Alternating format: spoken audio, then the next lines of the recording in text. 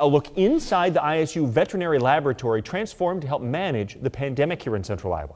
KCCI's Tommy Clark joins us live after visiting the lab. What'd you see, Tommy? Well, we met the staff of 20 who are in the lab nearly every day running tests and now helping out beyond the ISU community. 1 year ago, this space you see was a teaching area.